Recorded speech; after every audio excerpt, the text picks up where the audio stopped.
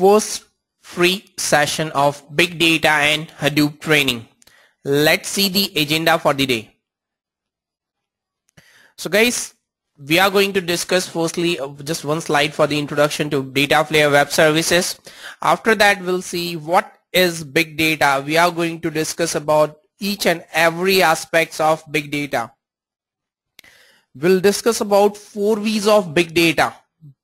Then after that, we'll talk about conventional approaches and problems associated with it. Then we'll start with what is Hadoop. Hadoop, the solution of big data. We'll discuss Hadoop in great details. Then we'll be having an introduction to HDFS and MapReduce.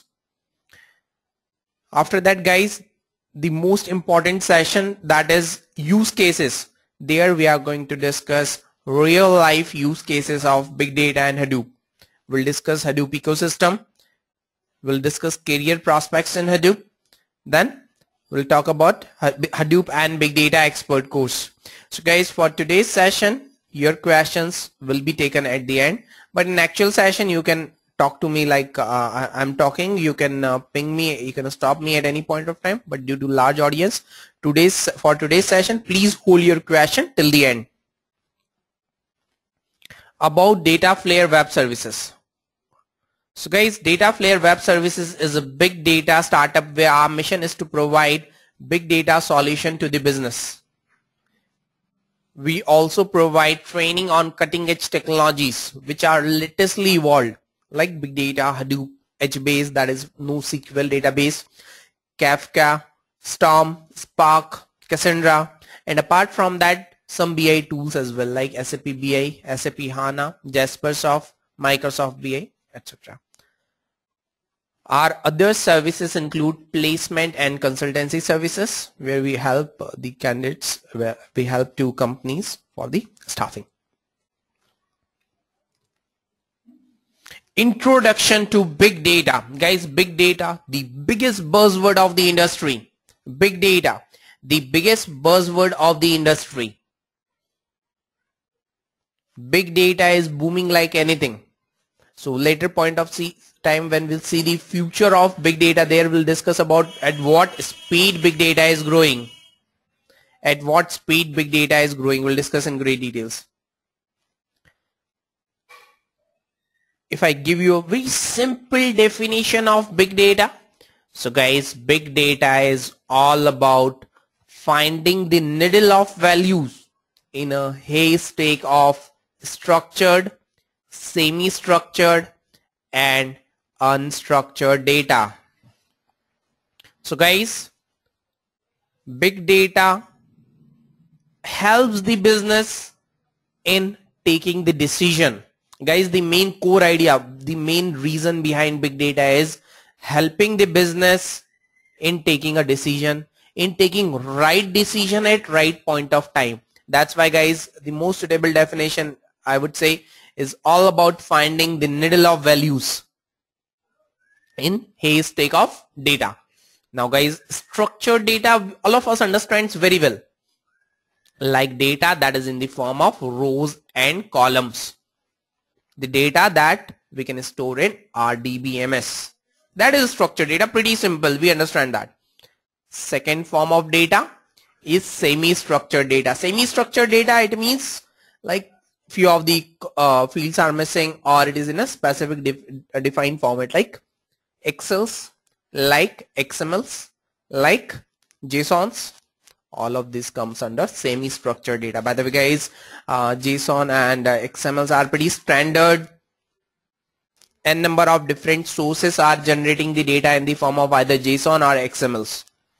Now, the third form of data, that is unstructured data. Guys, unstructured data is the biggest source of data. Biggest, its contribution is the highest in the volumes. Unstructured data means like simply a free form of text, like a paragraph in front of a screen, like this image in front of a screen, like multimedia, audio, video. All these data comes under unstructured data. Let's see the definition of big data from big players like Gartner, like IBM. So guys, Gartner defines big data. Guys, it's a little important. Gartner defines big data not only as volume, but as high volume, velocity, and variety. So guys, there are three V's: volume, velocity, and variety. So Gartner defines big data as high volume, velocity, and variety information assets that demands cost-effective, innovative form of solutions for enhanced insights and decision making. Guys, it's really important for enhanced insights and decision making. Why we are getting all these volume, we understand huge volumes, data in the range of petabytes, exabytes, zettabytes. Velocity, speed at which the data is getting generated. Variety, all the forms of data like structured, semi-structured, unstructured, and many forms in the unstructured.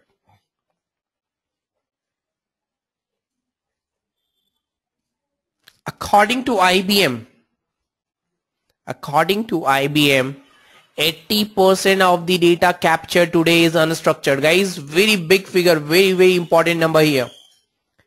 80% of the data captured today is unstructured. Now guys, we are pretty much aware that our conventional technologies like RDBMS, if I take the example,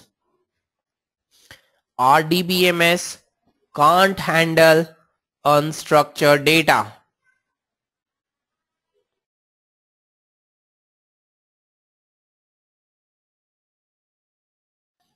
RDBMS can't handle unstructured data. Guys, out of 100 gigs, 80 gigs is unstructured. So we need a innovative form of solution to handle this unstructured data, because guys, in this unstructured data also we are having huge information, gold mines of informations available. So from where we are getting this unstructured data? Like from sensors used to gather the climate information, post to social media sites, digital pictures, videos, even your purchase transaction records, cell phone GPS signals. All this unstructured data is also big data. This is also a big data.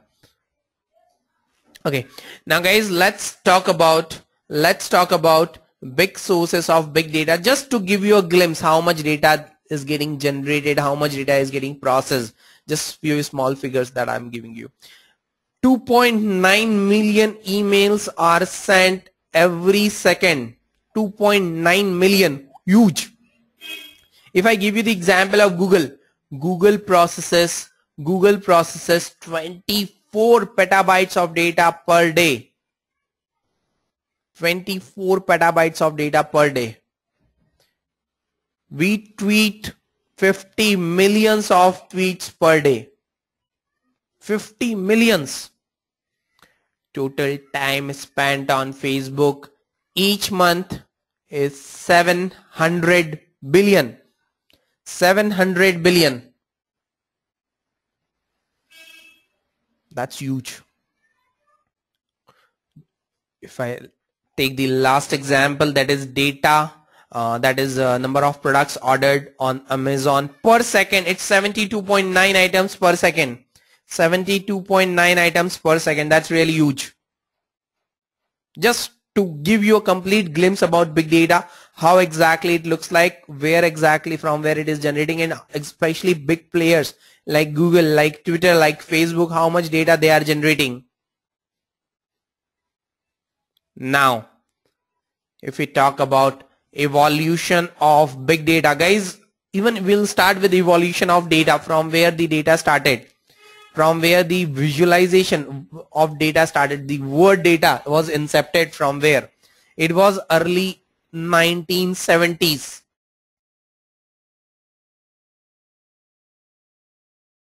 It was early 1970s where the the source of data was primitive and structured. Just few bytes of information was generated at that time, and mostly the mainframes was the basic source of data, basic data storage.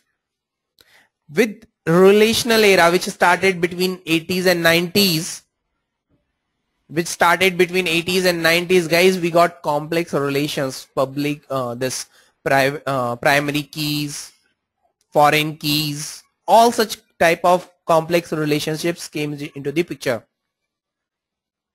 Relational databases, data intensive applications came into the picture. These solutions were very good. RDBMS was very good till 2005. Till 2005, guys. After that, people started facing issues with this. What are those issues? Like limited storage capacity. RDBMS can't handle my data. RDBMS is very slow. I have seen people are taking days, even weeks to process their data. I'll give you example in use cases.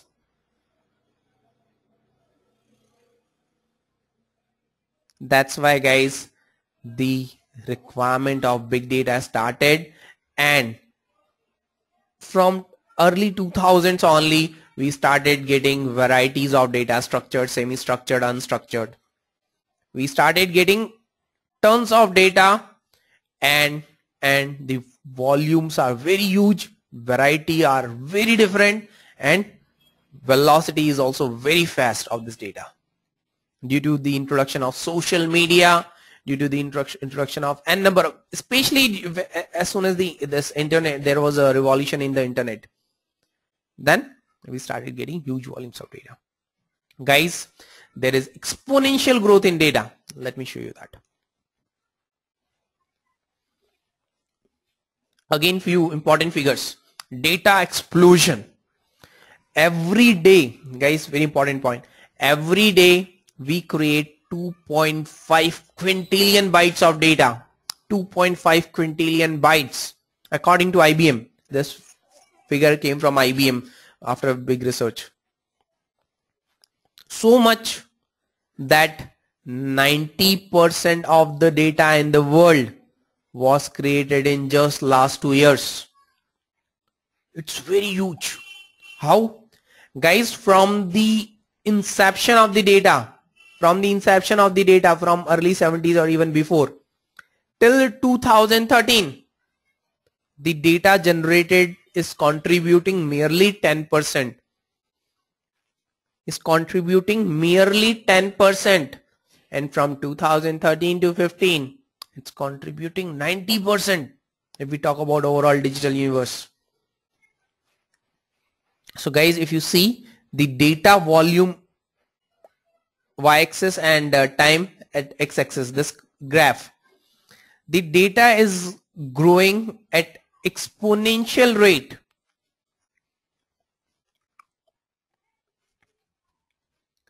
Data is growing at exponential rate.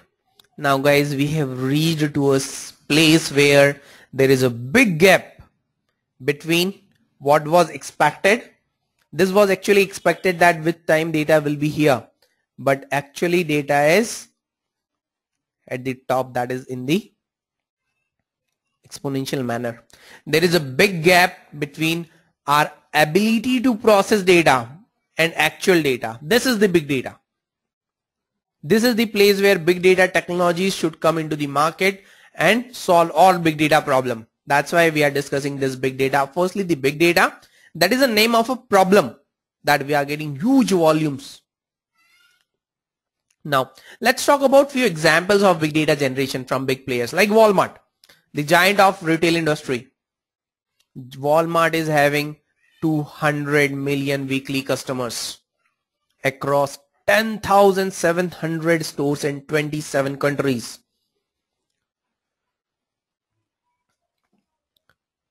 Walmart is having 1.5 million customer transactions every hour. Guys, it's really very huge. 1.5 million customer transactions just about their transaction data. 3 petabytes of data are stored in Walmart's Hadoop cluster. Just one type of data, guys, I'm giving this information. Rest of all the data is totally different. Later point of time, I'll give you even very small retailer as compared to Walmart, that's Sears. I'll give you its example. Then you'll be surprised that how much volume they are generating and how much time they are needing with the conventional technologies, and how big data Hadoop solve their problems. Let's talk about Facebook. Everybody is on Facebook. Everybody uses social media. Guys, there is 4.5 billion Facebook likes every day. 350 million photos are uploaded on daily basis. There are 250 billion photos stored by Facebook. Guys, if any one of you have observed that profile pic, say for example you open your Facebook, you logged in Facebook, you open your Facebook wall, and when you look at that, if suppose you are opening at peak hours, the profile pic of your friends is getting loaded very fastly as compared to the pics he has shared, as compared to the images he has shared. The profile picture is loading very fastly. How many of you have observed that? Then I'll give you the exact reason why your profile pics are getting loaded very fastly.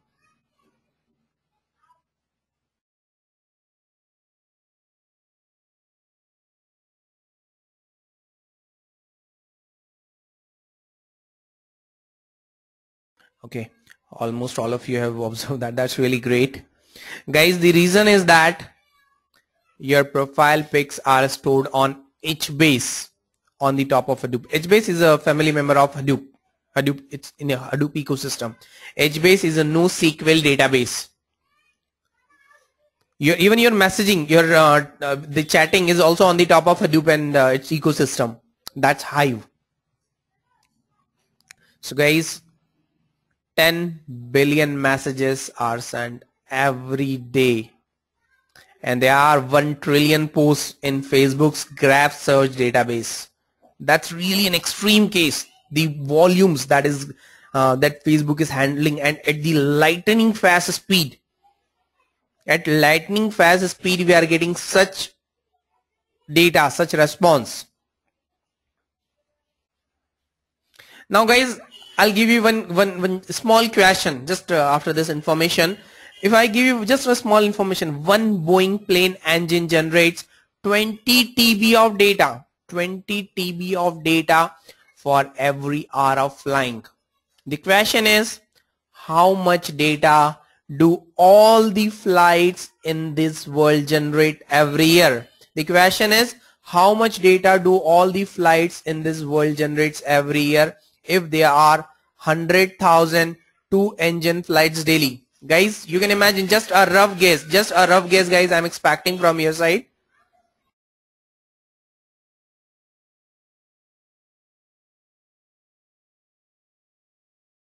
Just to give you a glimpse that volumes, what could be the volumes, what could be the range.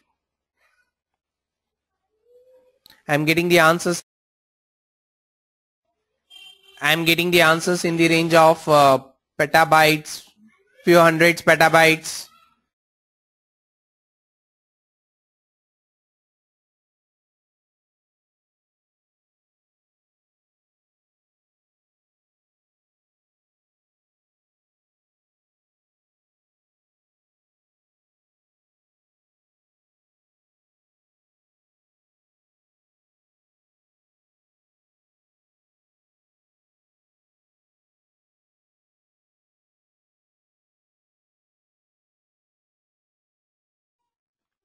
So guys, let me show you the answer. The answer is 6,000 exabytes. The answer is 6 million petabytes. That's really huge.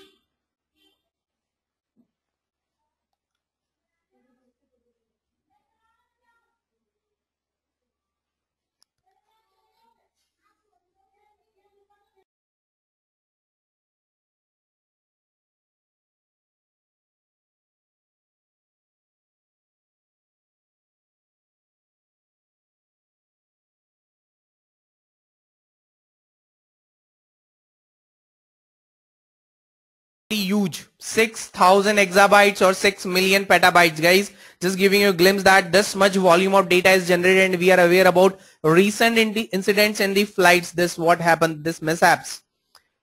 What happened with this Malaysian airline, with this AirAsia flight and all.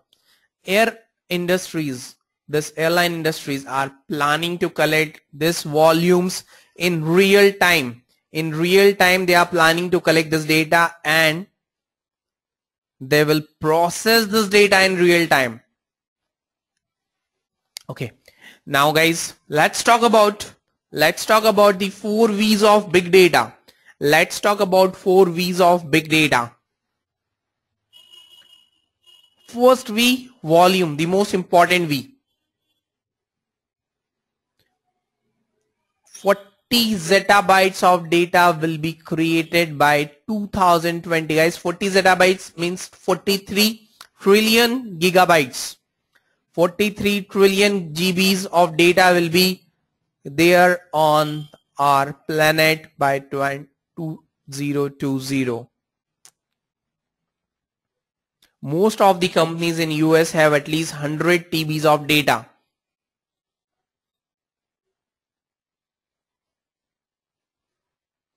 So guys, currently 6 billion people have these cell phones, and world population is 7 billion. Huge volumes of data is getting generated. All of us understands volume very well, I think. Volume, pretty easy dimension to understand. Now, next dimension is velocity. Next dimension is velocity. Second V of big data. Velocity is very important. If I give you guys one example, okay, before that let me again give you the definition of velocity. The speed at which the data is generated. But Gartner has added one more line with this, that the speed at which we process the data should be equals to the speed at which the data is getting generated. Important point, we must have our capabilities, we must have processing speed that much fast that we can process all the data in real time. If I give you guys one example, right, millions of credit card transactions are going on. In real time, we need to identify fraudulent cases, whether a transaction is fraudulent or not. Guys, okay, let me ask all of you, how much time do we need to do a transaction? How much time? Just say for example, we supply our credentials. As soon as we supply our credentials, how much time it takes to authenticate ourselves? Correct. Hardly 2 seconds, 3 seconds. Extreme 4-5 seconds. During this time, we need to collect the data. We need to authenticate the user.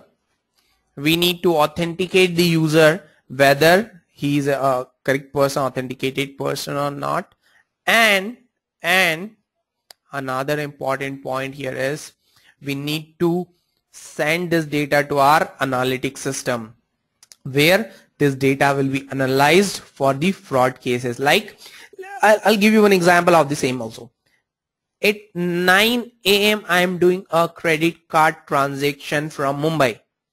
At 9 AM I am doing a transaction from Mumbai, and from the same credit card there is a transaction request at 9 AM 2 minutes, just 2 minutes later, from Delhi.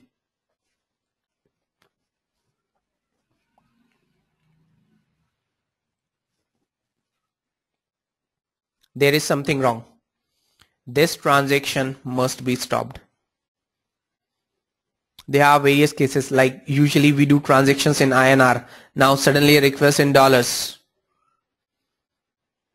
Usually our network location is, say, a specific location. I am in Mumbai circle. Suddenly there is a request from Chennai circle, or even outside India from New York.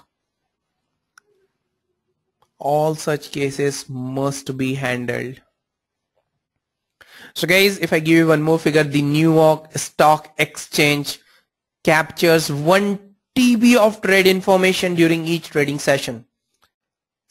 Guys, just in a trading session, 1 terabytes of trade information, and one record is merely of in the range of bytes, not even it ranges to kbs. You can imagine the records that we are generating, the volumes that we are generating.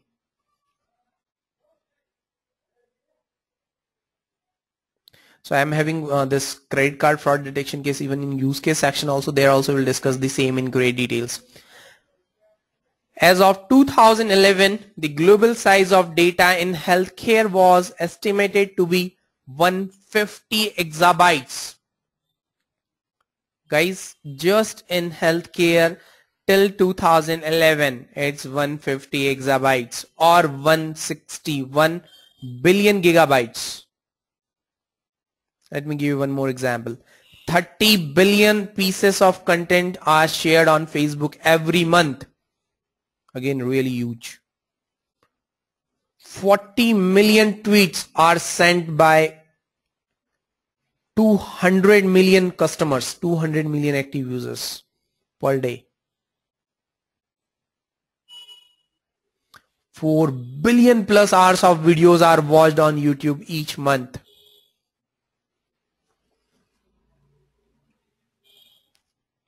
So guys, now we are aware that data is now generated in varieties of types and different varieties. We must have, now this is the time when we must have a generalized system that can handle all the types of data. We can't really rely on RDBMS, which can only handle structured data.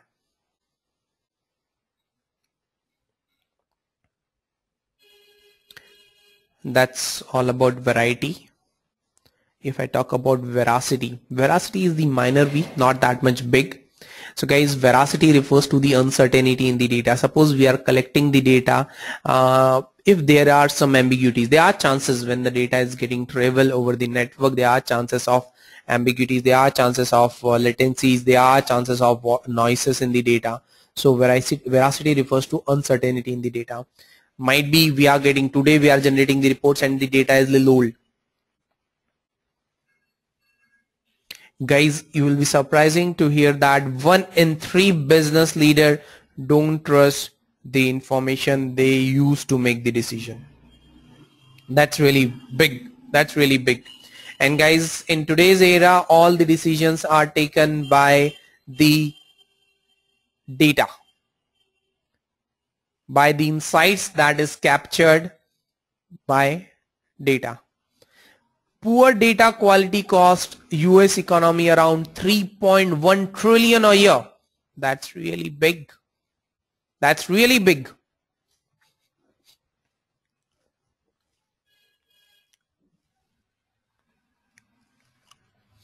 So guys, I tried to give you the complete picture of big data.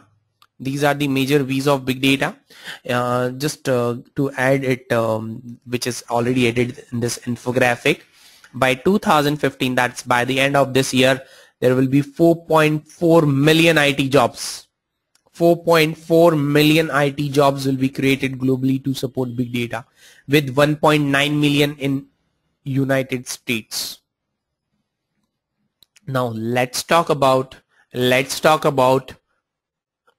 conventional approaches that we were using. For the storage, guys, I'm giving a very general case, like we were using RDBMS, Oracle, DB2, MySQL, etc. And for unstructured data, usually we store that in OS file systems. And for the processing, we have SQL queries for the structured data that is in RDBMS, and for OS file system, we usually have custom framework. Usually people process their data, parse their data in Perl. Perl is the preferable choice for parsing, and lower level control, usually people want, they develop their frameworks in C for the fast performance. Surely there are other conventional ways like mainframes. If you take any technology, if you take, like, all are getting obsolete. By the way, guys, I'm sure all of you are aware, people are running mainframe elimination projects. Sears is running mainframe elimination project, Infy is running mainframe elimination project. There are a number of different players who are running the same. Now mainframe is getting replaced very fastly with the big data.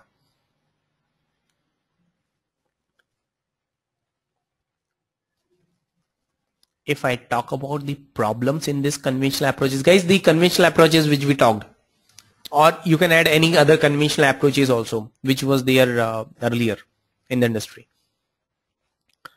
We started facing lots of issues with these conventional approaches. That's why there was a boom, there was a requirement. Everybody was running behind big data like anything. The very first issue, limited storage capacity. Guys, we can't store the data beyond some volume. When we have seen that we are generating data in the range of petabytes, exabytes, and our DBMS is having pretty limited capacity, very limited storage capacity. Since it is deployed on single machine itself is having limited storage capacity.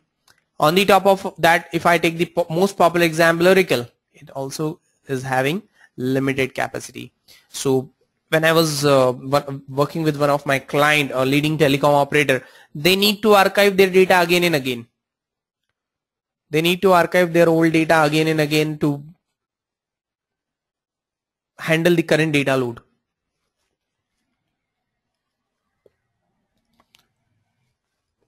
And from their client, from their business, they are keep getting the requirement of the data that they have already archived.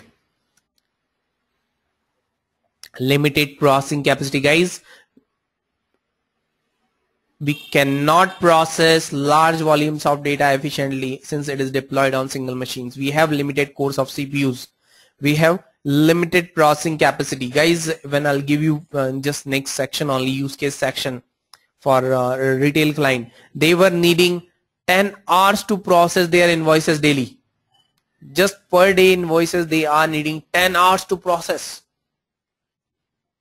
Let's take another example, just giving you the issues, like so you can relate your own issues that we in your org also you are facing these type of issues. I'm sure all of you are facing at least few of these issues. No scalability. Guys, we can't scale our RDBMS. Like I can't add more machine in the RDBMS on the fly. I can't add more resources, more CPU on the fly in my RDBMS. That's not feasible. That's not possible. Single point of failure. If machine goes down, suppose the machine on which your RDBMS is running, if it goes down, you need to wait until they become up again.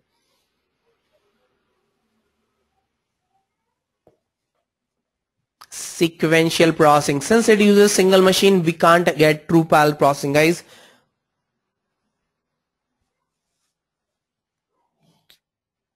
Ultimately, if it is working on single machine, say example Oracle, MySQL, it's a sequential. And if I sequentially process 1 petabyte of data, you can imagine number of days I'll be needing. Our DBMS can only handle structured data, just structured data, guys. What about unstructured data? As we know, more than 80% of the data is unstructured today. More than 80% data that is generated is unstructured. Our DBMS cannot handle the same. It requires pre-processing of data. Guys, if you are getting that, say for example, data in the XMLs, if you are getting data in any format, you need to use ETL methodologies and pre-process this data before loading into the RDBMS. You can't load raw data as it is. According to data scientists, data is in its richest form when it is in the raw form. But you can't really store that raw data as is, because guys, for data scientists to generate the patterns, for data scientists to do advanced analytics, advanced machine learnings, they always need raw data. But here you need to pre-process this data. If I talk about typical distributed system, now guys, till now I was talking about single machine systems, machines like systems like MySQL or Oracle or any other RDBMS. If I give you the typical example of distributed system, programs run on each app servers. So guys, I'm having SAN, storage area network. I'm having a storage server and application server. I'm having a storage server and application server. So guys, programs run on app server. All data, the data is on SAN, storage area network. Now understand, before execution, each server get the data from SAN. All of them will get the data from SAN via the network. Now if I take the example of big data where I am having petabytes of data, is movement of petabytes of data feasible over the network? Surely not. After execution, each server writes the output back to the SAN. Again, double movement of data. So guys, by the way, you can note down a golden rule of the industry, especially big data industry. Movement of data is prohibited. If I show you the problems with the conventional systems, there is huge dependencies on network. There is huge bandwidth demands because my data is getting transferred, getting travel over the network. Scaling up and down is not a smooth process, guys. It's very tricky in this type of distributed systems. Another very big issue, partial failures are difficult to handle. Say for example, you are running a job of 10 hours, but at 9 hour 30 minutes job failed. You need to start from the scratch. You need to start from the scratch. Again, you will be needing next 10 hours. And suppose again at 8th hour it failed. It would be like an infinite loop. Because my business wants alert. My business wants report by next day. And if I keep running, how I can answer such type of queries? A lot of processing power is spent on transporting of data. Guys, data synchronization is required during exchange. Data synchronization is required, guys. Again, a very important, very big issue. Till now, guys, I have given you lots of problems with and examples of big data that these are the problems. Now the question is what is the solution? The question is, what is the solution?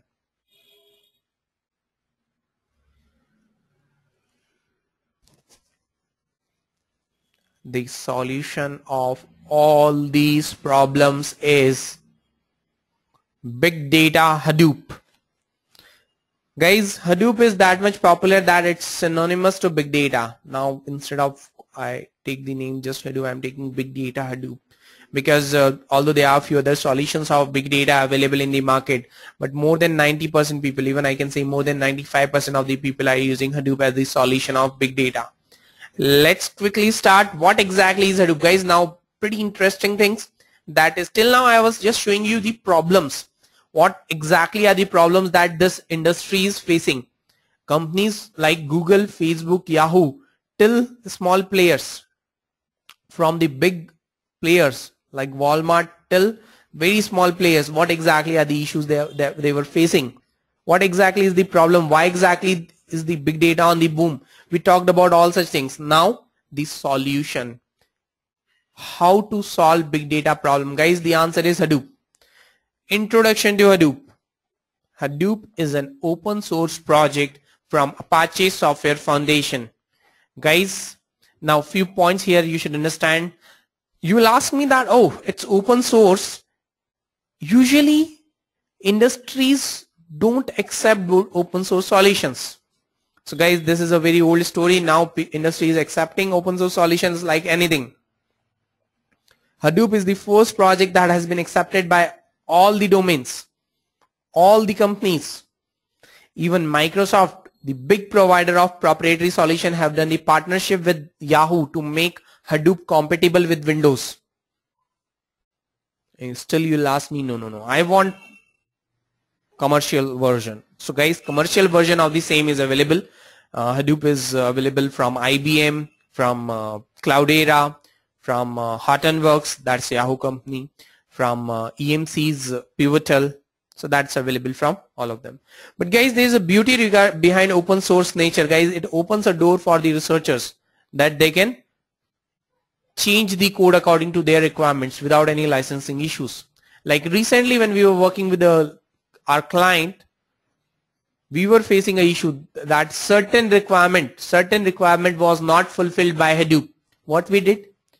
We simply downloaded the source code. We simply downloaded the source code and changed according to our requirements. That's it. Hadoop provides software framework for distributing and running applications on cluster of servers. Guys, very important point. The first point you should understand is cluster. Okay, can anyone tell me what is cluster? Can anyone tell me what is cluster?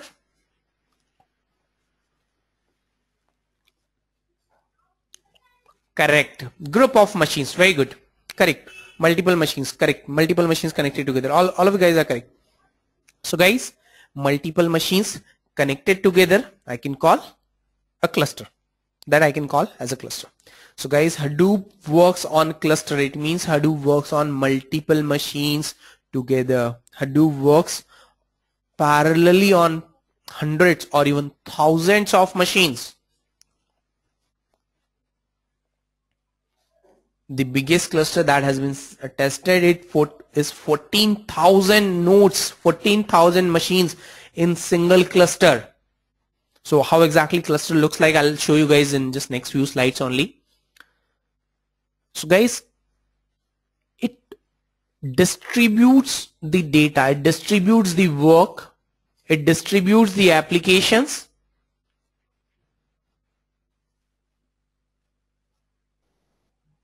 between multiple machines. Now guys, let's talk about the history. It's inspired by Google's MapReduce programming model as well as file system. As we know, Google is the mother of all the inventions. So Google has written a white paper that what technologies it's using from early 2000s, and Doug Cutting and his team was working at Apache Software Foundation. So they were working on Nudge search engine. Project, and they got similar requirement of handling huge volumes of data that should be handled distributedly. So they started developing Hadoop as the sub project.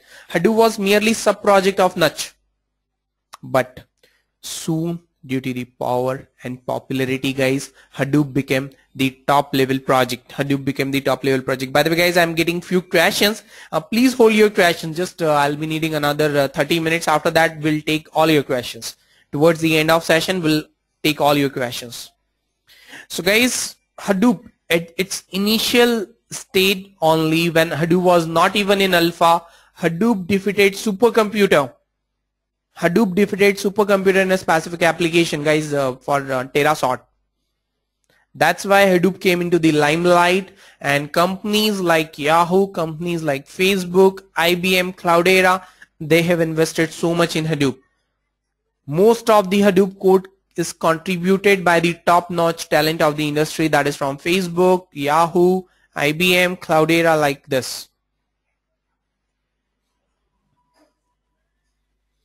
So guys, Hadoop, an open source framework written in Java. Hadoop is completely written in Java, but it doesn't mean that you can code in other language. You can code in other language. You can code in other languages other than Java as well. That is, you can code in C, C++, Perl, Python, Groovy, Ruby, etc. But there is a star mark, conditions apply. Guys, Hadoop's streaming APIs using which you can work on other languages, it's not recommended. Why? Because you won't get the lower level control, you won't get all the APIs. That's why guys, it is recommended to code in Java. You must code in Java for Hadoop.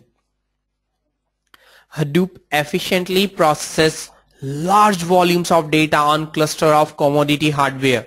Guys, Hadoop is developed for the large volumes. If you have small data like in the range of MBs or few GBs, don't go for Hadoop. But if you're having volumes, yes, Hadoop can handle the volumes on the cluster. Guys, pretty efficiently it can handle the volumes on cluster of commodity hardware. Now guys, it's really very important. Commodity hardware. Can anyone tell me what is commodity hardware? What is commodity hardware? Correct. Cheap machines. Very small answer, but yes, correct. Like guys, low-end machines, the machines which we use for our day-to-day purpose, like i3 machines, i5 machines, 4-core machines, 8-core machines, Hadoop can be deployed in production on these machines. Yahoo has deployed 54,000 machines, guys, although this figure is a little old, now more than a year old. Yahoo has deployed more than 54,000 machines for Hadoop, and most of them are commodity machines. But guys, you'll be surprised to hear that this is not the world's biggest cluster. Facebook is having world's biggest Hadoop clusters. Now guys, till now I was saying you that Hadoop works on cluster. Cluster means multiple machines, parallelly, distributedly, quite efficiently it can process the data. Now you'll ask me, if I want to learn, do I need to purchase 100 machines? No. Hadoop can be set up on single machine. So guys, for our learning, R&D, testing, development, for all such purpose, we usually use single machine, single node cluster. It is called single node cluster, where we can set up Hadoop on single machine, where all the work will be done by single machine, because we are learning, we are testing. But real power of Hadoop comes with a cluster of machines. Real power of Hadoop comes with a cluster of machines. Now you'll ask me that if today I am having just one machine, tomorrow can I make it a cluster? Yes guys, Hadoop can be scaled from single machine to thousands of nodes. Hadoop can be scaled from single machine to thousands of nodes on the fly.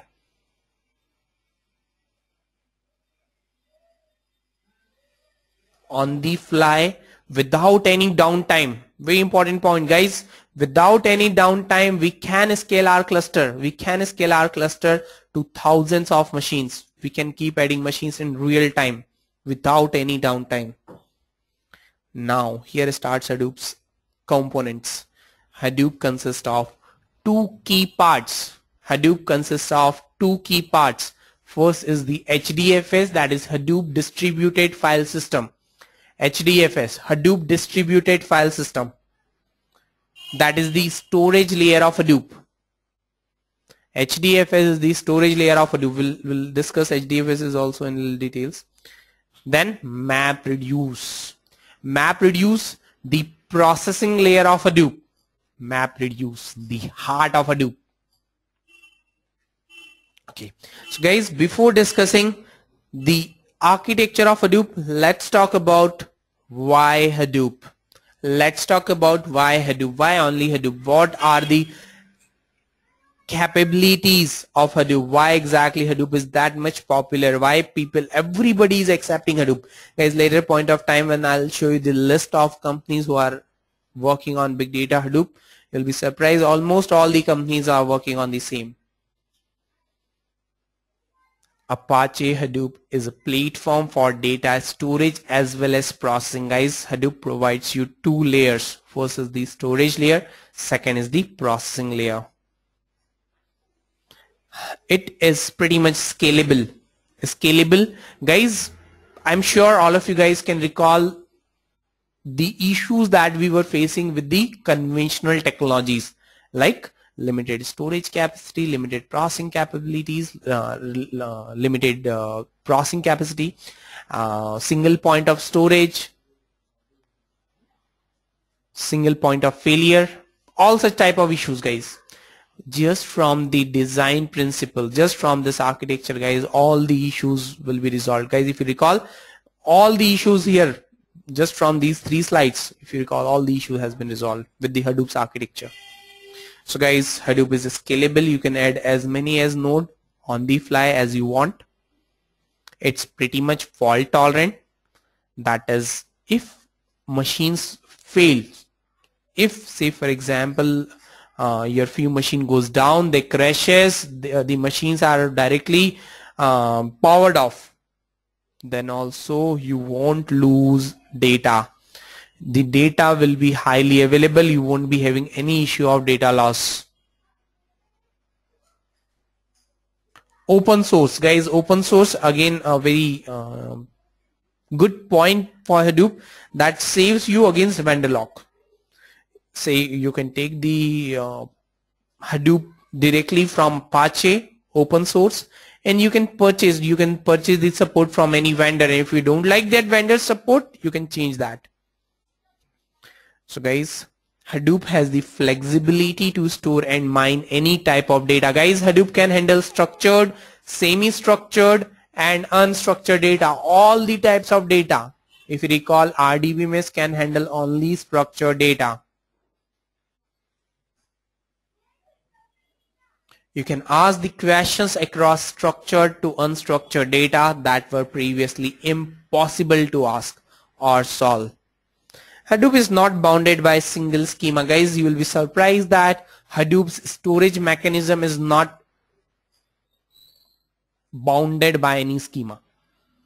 You can simply create directory and you can store data. Like in the Linux, you create the directory. In the same manner, you can create directory and you can store any type of data. You want to store, say for example, structured data. Yes, you can do.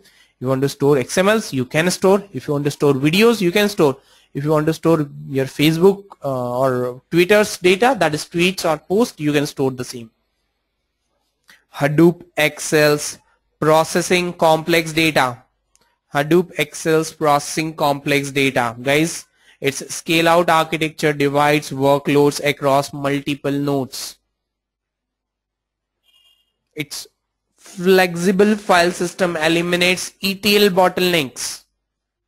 You don't need to transform the data. You don't need to convert data from its one format to another. Hadoop scales economically. Hadoop can be deployed on even commodity hardware. Guys, you will be surprised to listen that for conventional technologies, if you take the example of Oracle, we need specialized hardware, high-end machines. Biggest machine that I have seen is 500 gigs of RAMs, 128 cores of processor in single machine. That machine is very costly, a specialized machine.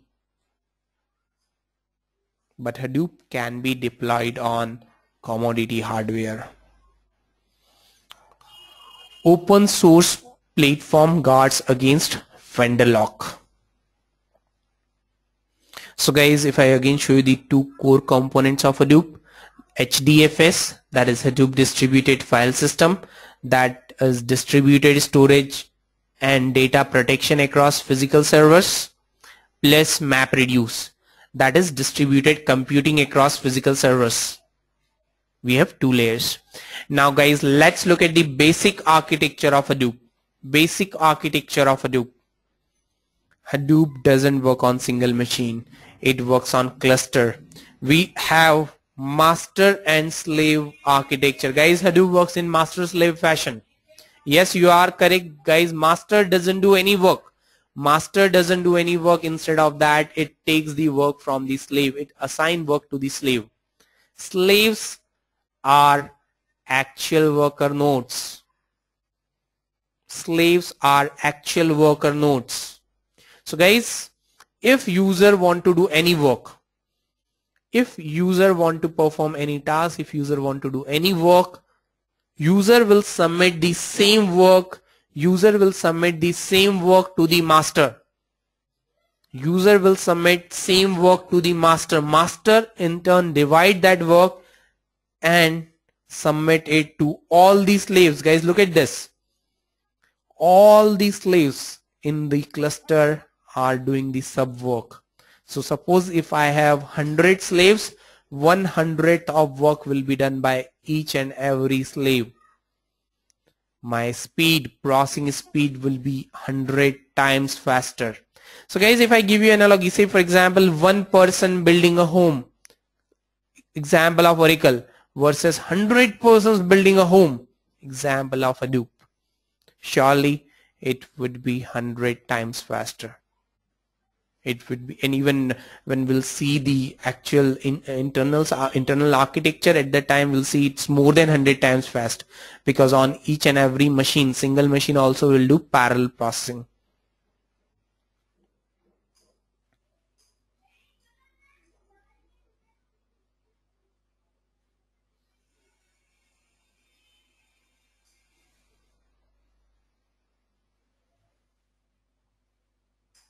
All of you guys, before I proceed ahead, is this architecture clear? If I can get a smiley, then we'll proceed ahead with HDFS. HDFS, that is the storage layer of Hadoop.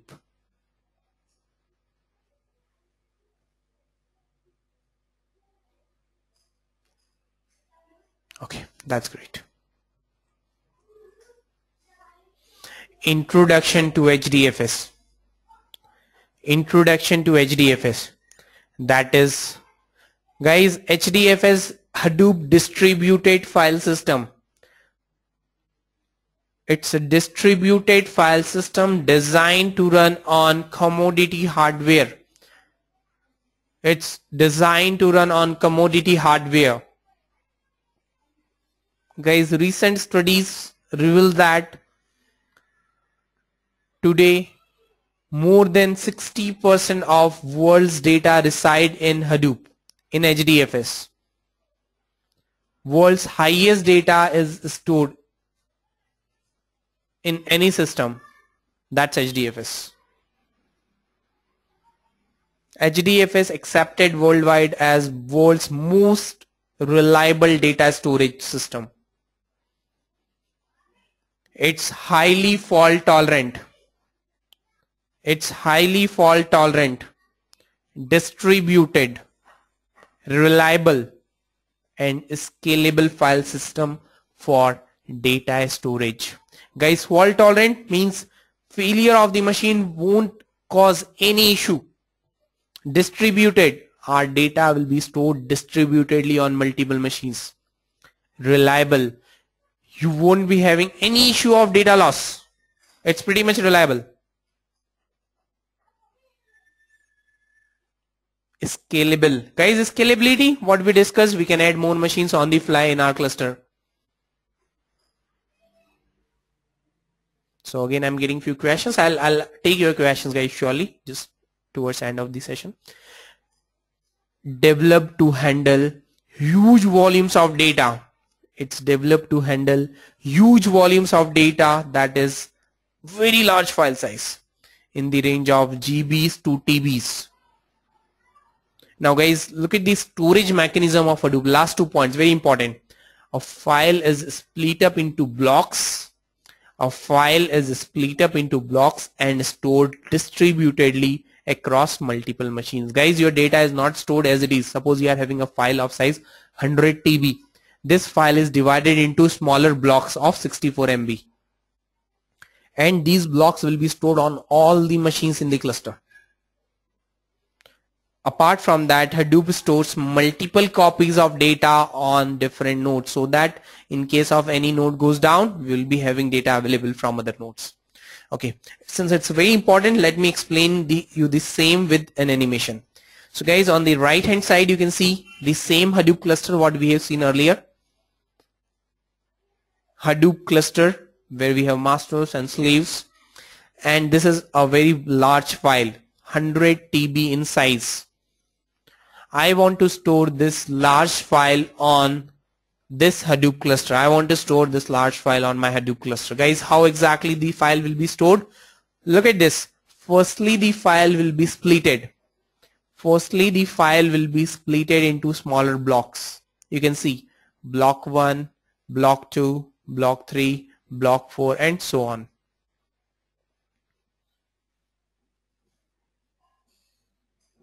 Again, I'll show you. This is my actual file. This is my actual file. This file will be divided into smaller blocks. Block 1, block 2, block 3, block 4, and so on. And these blocks are stored. Guys, look at it. These blocks are stored across the cluster. Like this block 1 went here. Block 2 here, block 3 here, block 4 here, and so on.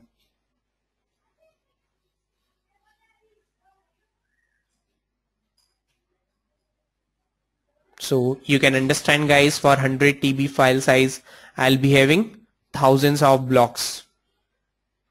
Block size is 64 MB, merely 64 MB.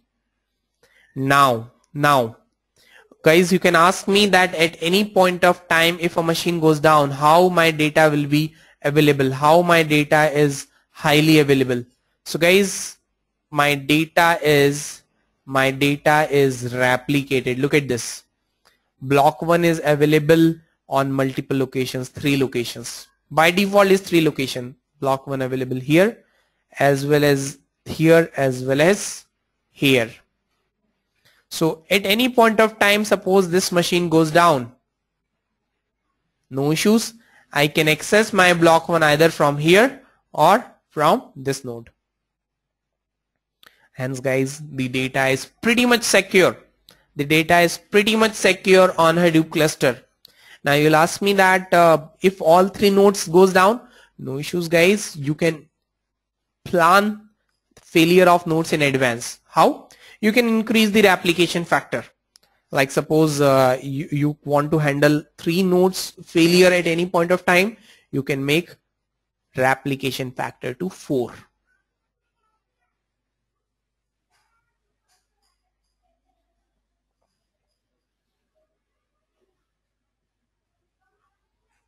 Now guys, let's talk about the MapReduce, the heart of Hadoop. MapReduce, the programming model designed for processing large volumes of data in parallel. Guys, it's designed to process huge volumes in the range of petabytes. It processes the data in parallel. It processes data in parallel by dividing the work. It divides the work into set of independent tasks. It divides the work into small tasks. Like guys, the example what I have shown to you. Work is divided into smaller pieces. MapReduce is the heart of Hadoop. Guys, very important point. It moves computation close to the data. Hadoop doesn't move data. Hadoop doesn't move the data. Instead of that, Hadoop moves computation. That is your algorithm. That is your code. Guys, you can understand code. Algorithm will be of hardly few KBs. Movement of KBs of data pretty much accepted as compared to movement of petabytes of data.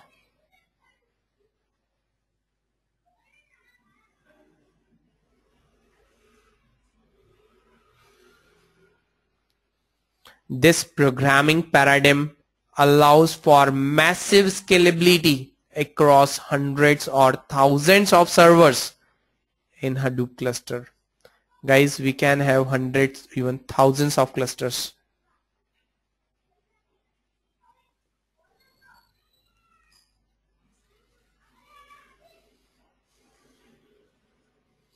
Now guys, understand the MapReduce processing with the help of this animation. So previously we have seen we have stored the data like block 1 here, block 2 here, block 3 here, block 4 here on the Hadoop cluster. Now user want to process this data. User have developed an algorithm. This is a MapReduce algorithm, MapReduce job. User want to process this data. How to process this data? Guys, look at the innovative way that Hadoop has bring. MapReduce job will be submitted on the master. User will submit his work to the master. User will submit his job to the master. Now what master do? Instead of calling the data, instead of data movement, master send this algorithm to all the slaves. Look at it. Guys, my MapReduce job, my algorithm came here to process block 1. My algorithm came here to process block 2. My algorithm came here to process block 3. So I'll be processing my block 1 on the slave where it is stored. I'll be processing this part on the slave where it is stored. So guys, wherever the data is available on the same machine, data will be processed. On the same machine, data will be processed.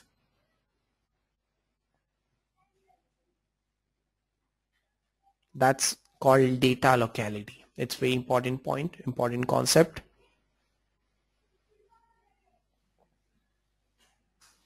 How Hadoop works. Okay, guys, let me summarize these two processing mechanism. How exactly Hadoop works.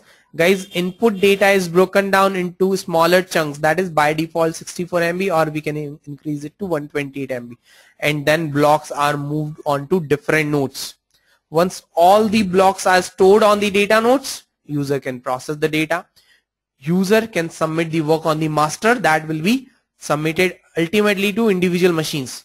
Once all the data is processed, output is written back on HDFS. The same manner, the same processing what I have already told you in previous section. So guys, that's it about Hadoop. A small introduction, a small concepts of Hadoop I have given to you. Now let's talk about the Hadoop ecosystem. We have talked about HDFS, that is the storage layer. HDFS, Hadoop Distributed File System. Hadoop MapReduce, that is the processing layer. These two we have talked. Now let's talk about Yarn. Guys, Yarn is the cluster resource management. That is yet another resource negotiator. We can process, we can handle all the resource requests via Yarn. Yarn takes care of resource management.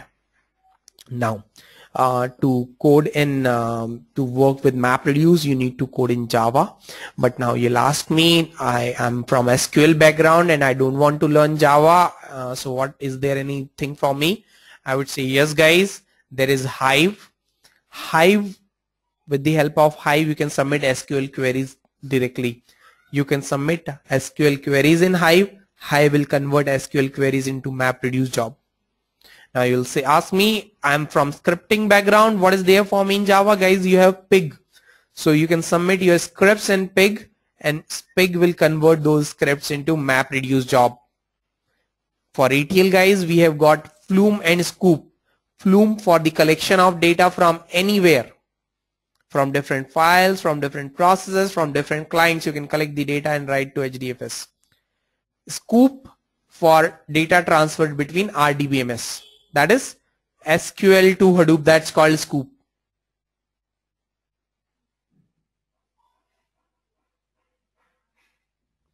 Now regarding again for the ETL, for if you want to manage the workflows, we have got Oozie.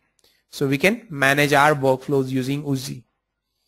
What about NoSQL? NoSQL is again on the boom. So for the NoSQL guys, we have Hbase, Apache Hbase, that can handle data in the range of petabytes, even thousands of petabytes, and the response time will be merely fraction of seconds. Guys, important point.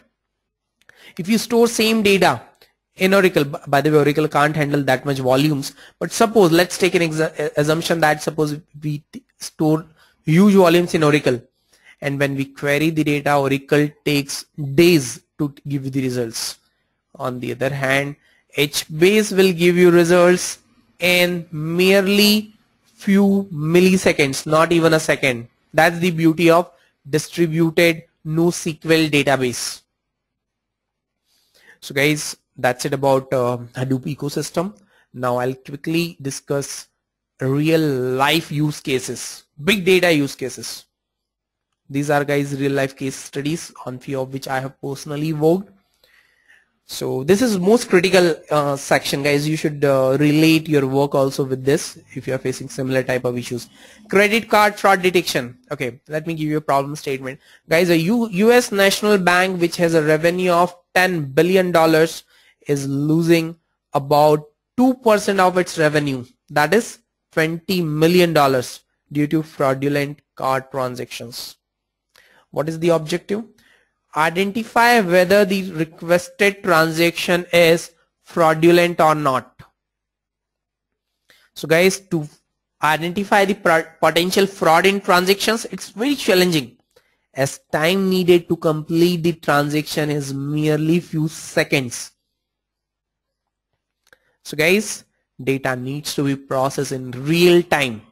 Because the velocity is very high, we need a methodology, that is DIM, data in motion analytics. While data is traveling, we need to process the data using in-memory tools, using big data tools. We have discussed credit card fraud detection in great details. Now let's talk about another use case, that is sentiment analysis. So guys, the objective is to identify the orientation of opinion in a piece of text, like blogs, user comments, review websites, community websites, social media sites, what people are writing about me. So guys, sentiment analysis provides substance behind the social data. I'm very much interested, say being a business owner, I'm very much interested what people are thinking about me, whether they are liking me or not. It processes language. It processes users' language and understands consumer feeling. It understands consumer feeling and attitudes towards brands or topic in an online conversation. So guys, suppose a specific mobile phone is launched. Suppose Samsung Galaxy S5 is launched. Now what people are thinking, whether they are liking it or not, what exactly they are liking, what exactly they are not liking, based on the same, for the same we can do the sentiment analysis. So guys, similarly here, if a company is launching a new product, using sentiment analysis we can identify users' opinion about the same. Now based on users' opinion, product can be improved. How? Say for example, today I'm launching a product and 70% people are saying negative about that. It means there is something very big issue. Some very big issues are there. Something big is missing. So guys, I can take early decision. It enables business to take the early decision. How? Because by today EOD only, when today I'm launching the product, today end of the day, I'll receive the sentiment analysis reports. Rather than wait for sales report. Guys, you know sales reports might take 6 to 8 months across the globe. From across the globe, if I want to analyze my sales, it needs around 6 months. 6 months is a standard time. But during this 6 months, thousands or millions of pieces of my product will be manufactured. That would be big loss for me. But using sentiment analysis, I can take early decision. I can say for example, today EOD I'll get the reports, oh, people are not liking this particular feature of my cell phone. People are saying that, oh, this main feature is missing from your cell phone.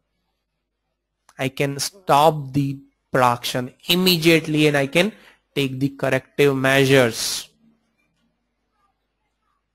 Now, few important use cases, guys, from the perspective of data. My leading retail client in India, they are getting 100 GB of invoice data daily. Although 100 GB of invoice data, I can't really say it's huge. But in this case, processing is very complex. Invoice data needs to be transformed into structured format, which involves validation, verification, and complex business rule implementation. So guys, the problem here is legacy systems are incapable of processing the data in optimum time period. So guys, I have personally worked on this particular project. So when we visited our client, they were using conventional approaches. They are having their parsing in C and Perl, and the time taken to process the data was 10 hours. At 3 AM in the morning, they are getting the data. They need another 10 hours to process that data. That's really very huge. The requirement that I got was if I can reduce this time to 5 hours. If I can reduce this time to 5 hours, because business need early alerts at 8 in the morning. Business want an alert, like just a message like what was the sales yesterday, like what was the sales in a specific region, in a specific store, overall the region wise, overall India, state wise, country wise. I want overall sales alerts, but which was impossible using their conventional approach. So guys, we developed a solution in big data. We developed our solution in Hadoop, in MapReduce, pure MapReduce. The time taken to process the data was merely 10 minutes over a cluster of 10 nodes. Guys, yes, the time reduced from 10 hours to 10 minutes. It's really very huge, very big achievement of big data. I'm getting lots of smileys, wows. Yes guys, it was really a wow application, wow thing. So we got lots of applause from our client for this, and we got several projects after this. Anyways, let's take another use case, that's Sears Holdings. Guys, Sears has 4,000 stores with millions of products and 100 million customers that has collected over 2 petabytes of data so far. Now understand, it's a very interesting problem. The problem was legacy systems are incapable of analyzing their data. What exactly was the issue? They want to personalize their marketing and loyalty campaigns. They want to personalize their marketing and loyalty campaigns. Conventional approach for analyzing the data. Guys, what they were using, by the way, this I haven't worked on this case study is available on Google as well, the same. They have analyzed 10% of customer data for personalizing loyalty and marketing campaigns on mainframe, Teradata and SS. Processing time for analyzing 10% of data was 6 weeks. That's really huge. You can imagine for 100% of the data it would be 60 weeks, more than a year. To analyze the data on mainframe, Teradata and SS, it's taking 1 year, more than a year. And what will happen the data of that year? They are facing huge issues. So guys, what Sears has done, Sears has started with the big data. They have shifted to Hadoop with 300 nodes commodity servers. 300 nodes commodity servers. Time taken to process 100% of customers data is merely 1 week now. Guys, 10% 6 weeks, 100% 1 week. Look at the difference. Look at the difference.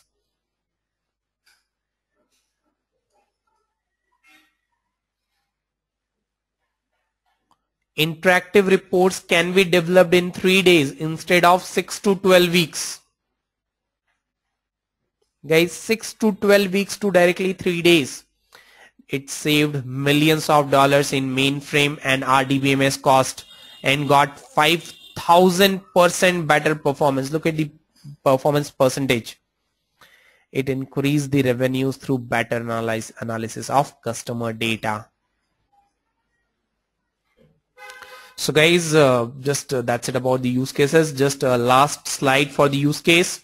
So IT infrastructure optimization. Guys, cloud computing companies like Amazon, like Rackspace, they are running lots of big data project to optimize the infrastructure to prove that cloud is much more cheap than your on-premise systems. Advertising analysis. So guys, regarding advertisements, you are aware that earlier it was like broadcasting or advertisements. Now advertisements has been changed to unicast, to specialized, to especially intended audience. Like whoever is liking, whoever is needing, I'll show my advertisement to that. That's highly content driven. I'm sure guys you have observed the same in Google advertisements. Predictive analysis. What will happen? What will happen?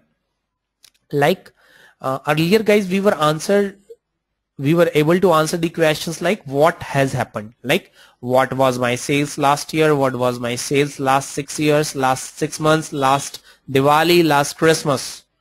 But now I can answer the questions what will be my sales, what will be my sales next Diwali, what will be my sales next year, next 6 months, and business can take early decisions. Customer churn analysis. Guys, biggest issue of the customer facing industry, whether that is a banking, financial domain, whether that is a retail domain, whether that is telecom domain, everybody is facing this issue that if a customer is leaving me, why? So there are billions of customer complaints that is analyzed and the solution is provided. By the way, when we worked with a telecom operator, we have given him the top 10 reasons why people are leaving you. Aadhaar project by Government of India. Guys, all your fingerprints, retina scan, everything that is stored in big data. Weather forecasting. Earlier guys, we were like Government of India, if we take the example, earlier it was like when there is any cyclone, when there is any natural calamity, we came to know once it hit us.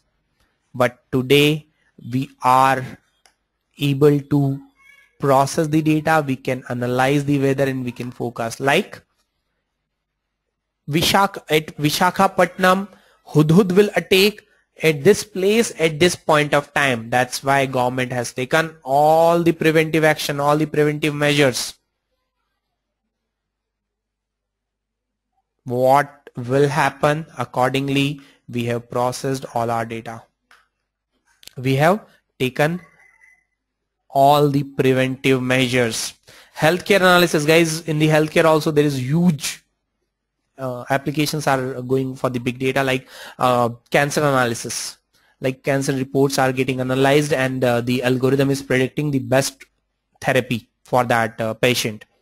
Natural resource exploration, again very important application, guys. Say the companies like Reliance who is doing resource exploration. So based on the output from our applications, they can find out, okay, on this particular location we will get the natural resources. There are lots of for this is more towards statistical and machine learning, but yeah, a big data application. So guys, that's it about big data, that's it about Hadoop. Now let's talk about future and careers of big data and Hadoop. So guys, global Hadoop market size and forecast from 2013 to 2020. Hadoop market will reach $50 billion in 2020 with a compound annual growth rate of 58.2%. That's huge. Compound annual growth rate, guys, 58.2%. If we talk about global Hadoop software market by types, application software, package software, performance monitoring, management software. By service, by types, consulting services, Hadoop training and outsourcing service, integration and deployment, middleware service. By a hardware, storage market, server market, network and equipment. By end users, guys, almost all the end users are using this. Manufacturing, BFSI, retail, telecom, healthcare, government, media, trade, IT, hospitality, so on. Hadoop market dynamics, guys, drivers, cost effective and fast processing, large volumes of unstructured data, and increasing demand for data analytics, and so on. So guys, if I give you a few more insights, IDC forecast suggests that big data technology and service market will grow at 40% a year, which is 7 times the estimated growth rate of overall IT and communication business.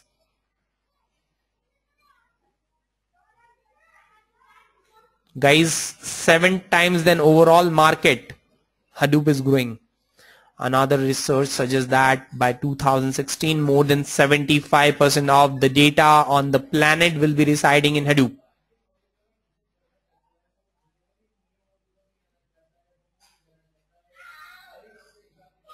So guys, CIO Insights, again a big data magazine, a resource provider. Big data is big time important for enterprise. A whooping 80% of the companies says big data is important to their ongoing business operations. 80% have accepted, with 43% saying that it's mission critical because of lack of Hadoop talent. There is a huge shortage of Hadoop talent in the market.